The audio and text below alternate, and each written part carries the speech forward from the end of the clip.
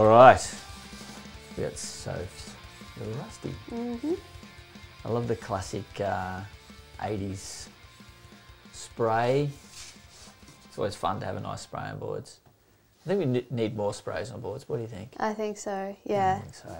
It gives you a different kind of, it puts you in a different headspace when you're paddling out, I think, when you're looking down and there's something colourful looking back at you. Yeah. I like it. It must be tough just having to get whiteboards. And I understand the requirement from your sponsors because, you know, it's already expensive for them. But, you know.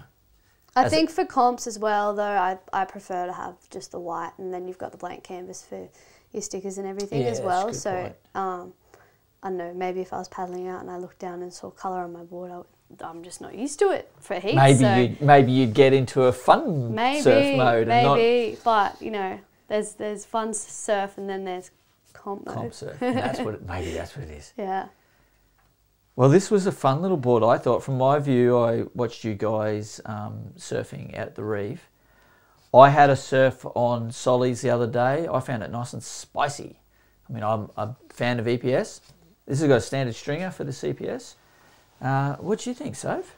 Yeah, pretty much the same as you. I paddled out the first day we surfed the A-frame kind of wave.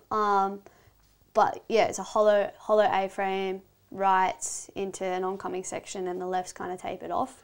But again, it was the right into not an oncoming section, right into that reef you kept putting yourself on. I was going to say both ends of the waves. It got pretty shallow. But it was good to jump on the EPS and kind of get that spark to it, which I felt like this board had, without taking away from drive. And I think there's a fine line between that when it comes to surfboards, whether it's got enough spark to it and whether it's still drivey. And sometimes I've ridden EPSs and they haven't had the drive. But I really like this board because you could hold it off the bottom and then still get that spark off the top. So yeah, I'd be definitely interested to ride this one again. And even in small waves, I think it would still hold its speed, which, you know, we were lucky enough that we didn't really get the small wave opportunity over there. But I think you'd still get that pop off the top in sub 2 foot conditions. Yeah. And this is the Wade Carmichael Keg model. So Wade's been hammering out a few turns on tour on this. And he definitely has some drive to his surfing. So. I'm not sure that he surfs the EPS version of it. I'd have to find that out. But yeah, this is his model.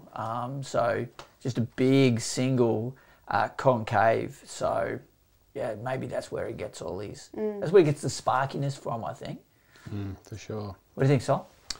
Yeah, the Rusty for me, the dimensions were spot on. Yep. Like picking up all the boards, kind of going through them on day one. You know, the first thing you're looking at is, what feels good under the arm, what's like, where the dimensions at, like, you know, cause the shapers get given the dimensions to an extent, but they're also doing what they want to do, which is the cool part about a test, is like, you're kind of writing things that they want to shape you. Yeah. And then like, we pick them up and interpret them however we kind of, and then surfing them is a different story. But the Rusty's dimensions was like pretty much to a T what I would order if I was to go in there and be like, this is what I want, mate.